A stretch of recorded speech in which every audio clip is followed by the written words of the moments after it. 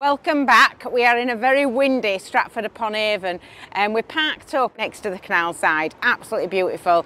Let's go discover a bit of Shakespeare country. We left Bristol and travelled up sort of north through the Cotswolds, stopped at a couple of lay-bys and service stations and that kind of thing. So let's go see what Billy Shakespeare is all about, shall we?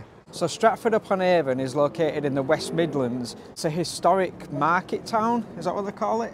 I think so. Travellers that are not very good with geography. I think it's a historic market town. It's medieval anyway, so hopefully we're going to see kind of lots of medieval buildings and just find out who William Shakespeare was. We've both got our own opinions, haven't we? Yeah. On our little William Shakespeare. Yeah, differ. So we'll tell you about those in a bit. I studied William Shakespeare at school, which I'm sure most people in the UK have done. I don't know about abroad. I don't know if they study William Shakespeare abroad, but definitely in the UK it were always on the syllabus in my era anyway. And I were always really rubbish at like reading, writing, hated reading out in class. I always used to get really upset and embarrassed about it. Turned out I was dyslexic, but back in the day they used to say, oh, it's all right, she'll grow out of it. And when I read William Shakespeare, it was like opening up a whole new world to me. So I've never really been somebody that can read, even now, and get anything from it. I've done a degree, I've done a master's degree, but I can't read and get anything from a story in terms of what's in my imagination, how I feel, anything like that. And so reading about William Shakespeare at school, it opened up that whole new world for me. It was something where, because you're working your way through the language and you're figuring it out, it actually created an image in my head. I actually got something from it. I could see the play as if it were actually happening. And everybody else says they get that from reading stories, and I don't. I can only read factual books. That's the only thing that I actually kind of enjoy. William Shakespeare introduced me to literature, and I actually really enjoyed it, and I've seen so many of his plays performed as well and really enjoyed every one of them. I've seen some of them 3 and 4 times over, and I just think he's a master, or was a master at language, an absolute master at being able to use the language of the time and conjure up images and conjure up feelings and emotions, although some of his content these days is a bit questionable. I've read that people kind of say he's the greatest writer of all time, and that's where I have a bit of a problem. I think he's the greatest writer of his time, but the greatest writer of all time. Now this is from somebody who absolutely loves books. I love the imagination that books bring, I love the world that books bring. And so, is, you know, reading Macbeth better than reading Philip Pullman's Northern Lights? I'd say not really. But was he the greatest writer for his time? Absolutely.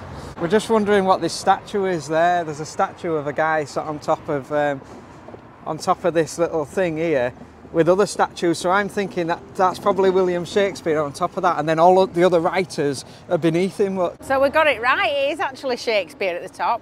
This statue actually is of William Shakespeare. It was built in 1888 by a guy called Lord Ronald Gower. And it took him over 10 years to build it. He actually used his own money to put it together, and it was originally built in front of the theatre, and Shakespeare was facing Holy Trinity Church, but then the theatre was destroyed by a fire, and so in 1926 it was moved to where it is now, and it's got 4 figurines surrounding. So you've got Shakespeare right on the top, and then you've got Hamlet, Lady Macbeth, Falstaff and Prince Hal, which are all the way around. And then it's got these kind of bronze masks which each have flowers. You've got poppies, you've got peonies, they're representing tragedy. You've got comedy, which is represented by hops and roses. And so it's all the way around, you've got these different kind of masks. Life's but a walking shadow, a poor player that struts and frets his hour upon the stage, and then is heard no more. So you see, that quote is what I like about William Shakespeare, because you've got to break it down. You don't just read it and conjure up some image in your imagination. You've got to really sort of break down what he's saying, and Shakespeare used a lot of metaphors in his writing. So when he's talking about the shadow, what he's talking about is like the passing of life, like how it just kind of quickly disappears, and you know, and then when he's talking about the actor basically being on stage and performing, he's talking about the fact that what his character that he's playing is not really real. So when you put that together and you look at, you know, life in general, that kind of means that, you know, life is so quick, and these characters that we play, these things that we pretend to be in life in order to achieve things, is really just like, it's all pretense is what he's saying. Life passes you by so quickly, so don't pretend to be something that you're not. Be true to yourself. I do think though that sometimes you can break down things in stories too much. Like, you know, because when you're studying them at school and stuff like that, and you're made to break every single part of it down, it is open for interpretation what it means. You don't actually know whether that person sat down and really thought about that sentence to that degree. Or whether he just wrote a story for his time. I had to study Macbeth at school for the short amount of time that I had to endure my miserable existence there, but it were I didn't stay very long. I'll tell you that story another time. Reading Shakespeare again now, just for a story, I might enjoy it. I might look at it differently. Yeah, you might. I do think that there's an element of where you can sort of destroy something by breaking it down too much, but also you do have to see like the wisdom in and the creativity in the language as well. We're just laughing because I can't stop saying it absolutely and definitely. Somebody pointed it out the other day on comments. They said that they sit at home and they play definitely and absolutely bingo when they're watching us. It's like, if something's epic, I always say it's absolutely epic or definitely when I'm agreeing with Emma. And now we've got to the point where I'm pulling him up every time he says it. I can't help it. I can't help it. It's like this place here. Look at this. This is absolutely epic because it is. We used to say so a lot, didn't we? So, and we've got better at that. Yeah, we've got a bit better at that, I think. And now it's absolutely... Try filming yourselves though and see how often you say certain words, because you don't realise how often you use certain words. This is, though, absolutely epic. It's absolutely epic. Wait till you see this.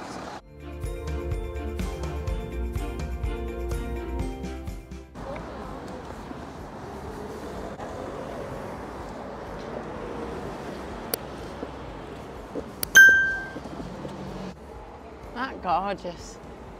You see, look at that. They didn't worry back then, did they, whether an house were leaning or bulging or whatever. That'd get condemned for subsidence these days. You see, that's what I mean. That's not just epic, is it? I can't say, oh, that's epic. It's absolutely epic. Oh, you've got to laugh, haven't you? I think it's only in a place like this where you can come and there's a man in a bowler hat that has to ask the jewellers to unlock the door before you can actually go in. I mean, that is just unbelievable, isn't it? Talk about not fitting in.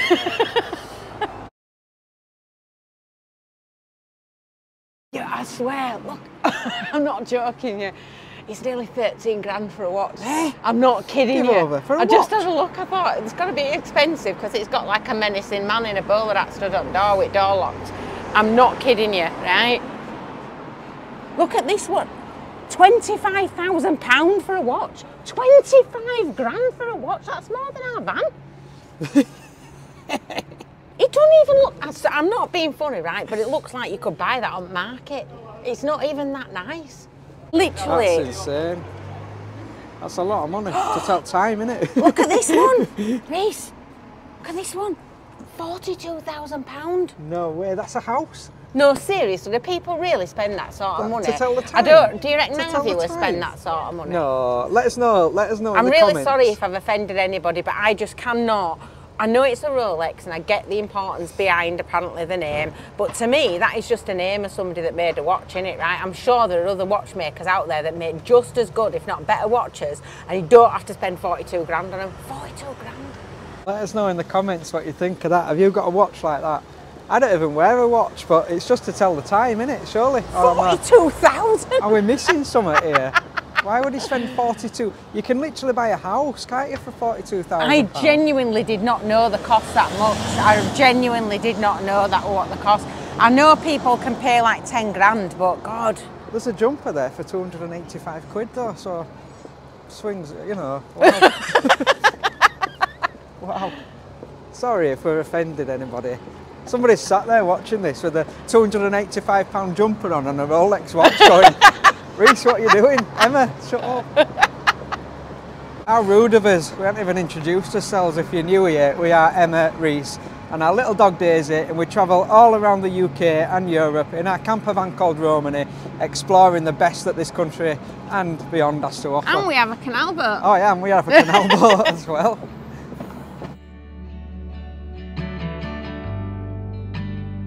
I said, tell me your story. It's a little door just for you. Look, it's a little door. How cute is that? Oh my God, that is actually a tiny house. This might fit my sister. She's about that tall. Oh, that's this.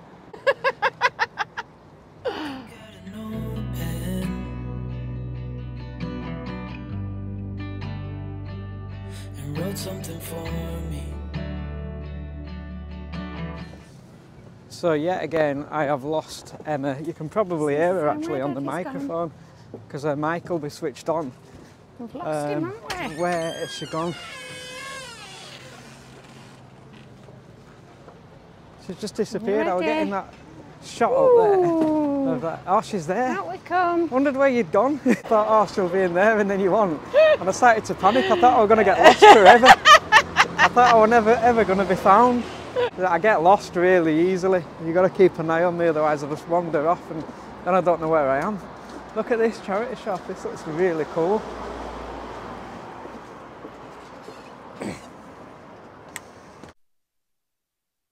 This behind me is believed to be the birthplace of William Shakespeare, born in 1564. It's a half timber house frame. It's not architecturally outstanding really, but it would have been considered quite grand for its time. William's dad was actually a glove maker and a wool dealer, so he must have had some kind of money to be able to build something like this. It's situated on Henley Street in Stratford upon Avon's town centre, and it's believed that Shakespeare actually spent his childhood years here as well as being born here. It's now a museum that you can go in and visit, but it ain't cheap to get in. Right next door to it is a Shakespeare bookshop. The buildings are all Tudor and there's old-fashioned sweet shops. It gave us a real sense and feel of what England would have looked like in Shakespeare's time. Then he kept walking on down the road. On these streets you get a real feel of kind of medieval, oldie England. It's really cool and you can kind of see Shakespeare's influence. Use your imagination when you're here, you can almost hear the old horse and carts going through these little alleyways. Oh, it's got a very feel of kind of Chesterfield sofas, cigars and whiskey, almost prestigious, upper class, very kind of feel to it. But you can feel the literature, you can feel the writing, I can't explain it, it's really weird. Feeling of Shakespeare's time, I guess. Life is gonna happen one way or the other, whether you like it or not. Stop looking for the answers and you'll find what you've got.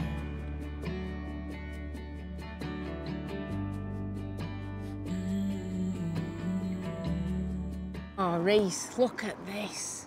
This is just amazing. Look at that fireplace. This is just absolutely gorgeous. You can see inside, it's empty. Wow, that's amazing. Beautiful fireplace, a really big old fireplace. The ceilings are really low as well.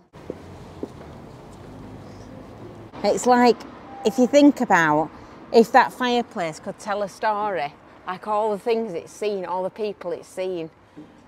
It's, love history, like being able to look into old buildings and stuff like that. It's amazing. It's called the Shakespeare Hostel. So we've seen where Shakespeare was born. We're going to now try and see his memorial, if we can. So we're going to go check that out now. This place is just incredible. I didn't say absolutely then. I did well. I'm getting better. It's so nice as well to come from like the busy cities and stuff like that, and you know, just to come into something where it's just such a contrast. Got a much more chilled out feel to it. Yeah, yeah.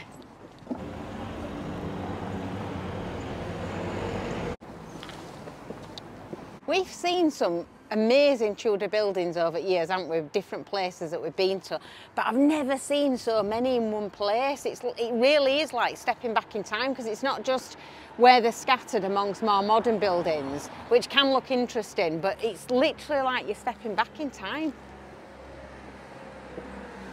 This is also like a photographer or filmmaker's paradise. It really is. Like, if you're into your photography or your cinematography or anything like that, this is just brilliant. And you can follow like the Shakespeare story throughout the town and kind of get guided tours if you want, and things like that. But trying to capture this, and it's golden hour as well, is epic. This is Shakespeare's schoolroom, King Edward the 6th, I think. Still used for teaching until 11 AM every day. So this is actually where William Shakespeare were a pupil in the 1570s. And he actually sat in the classroom that still exists today and learnt in that classroom. And it's where he would have watched his first ever play with the famous people of the time performing. Oh, so this is where he would have got all his inspiration from. This is where he would have been... This is the place. Taught, yeah. And they're still teaching here after all this time is absolutely amazing. But you can have a tour around and sort of step back in time to actually see the actual desk where he would have sat. Said, son, when you grow up, you'll be fine. I know you've got questions on your mind. It's dubbed the most atmospheric building in the whole of Britain, is this.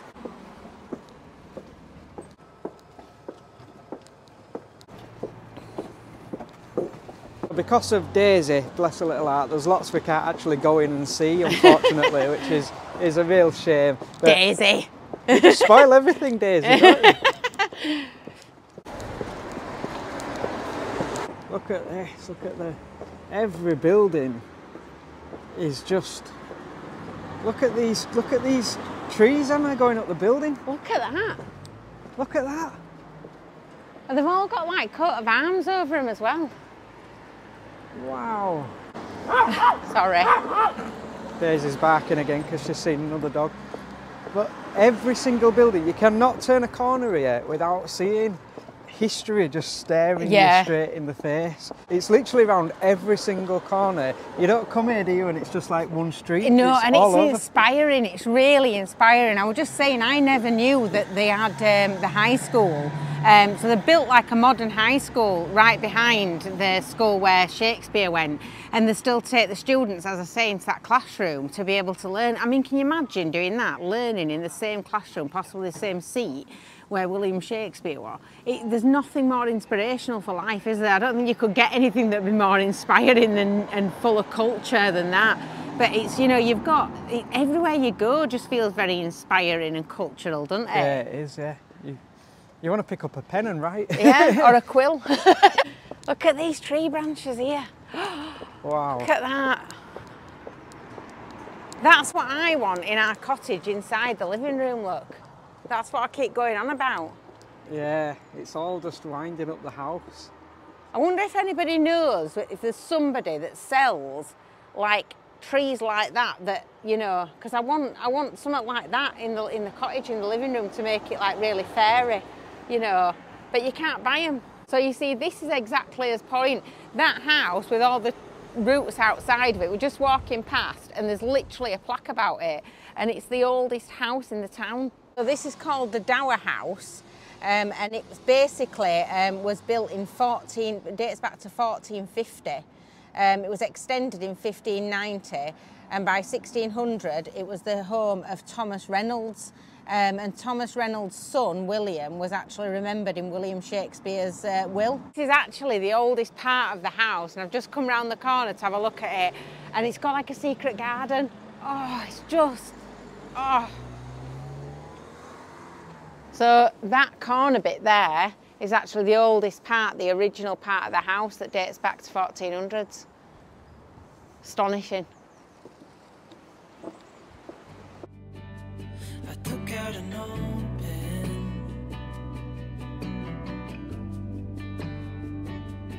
and wrote in my story.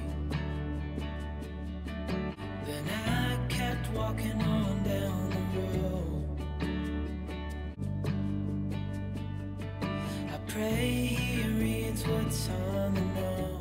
I view life as like a kind of collective of moments. You know, you have those moments like we do when we're travelling where you might meet somebody and you don't know what the name is and you're probably never going to see them again, but it's just those little moments that are really important, even though you know you may never form a friendship with that person. And I think that a lot of people view life as in like the biggest thing that they've achieved in their life or something like that, and I don't. I view life as like a collective of all those little moments, all those little things that have happened in that person's life. And when you come into like a place like this and you see all the headstones and you're reading about what's gone on in their life, you're only getting a snapshot of the things like, you know, maybe how many children they've had, how long they lived, you know, whether they had, you know, brothers, sisters, that type of thing. But you're able to kind of get just that little glimpse into the normal average person's life years ago. And I think that's just, I don't know, I just find that really intriguing, really, really intriguing. I think memorial stones as well are something we're eventually going to lose, aren't we? The more people are cremated, the more we're going to lose this kind of mark of a person being here, I guess. You know, what were this person's story? What were that person's story? What were your story, mate? Everybody has a story, and it's so important that we remember people's stories and the time on earth, you know.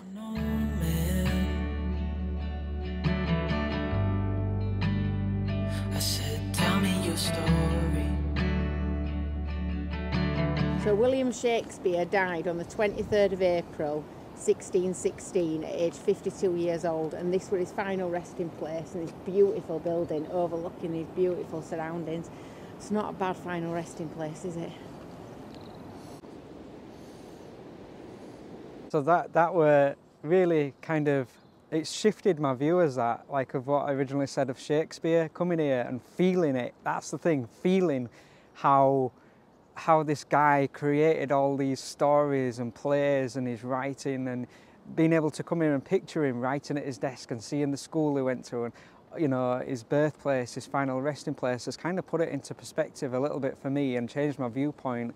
And to be fair, coming here and feeling it, I must admit, it probably is the greatest writer of all time. So that was William Shakespeare's story. Keep writing your own story, guys. See you next week, 8 PM on Tuesday. Don't forget to hit the subscribe and the notification bell.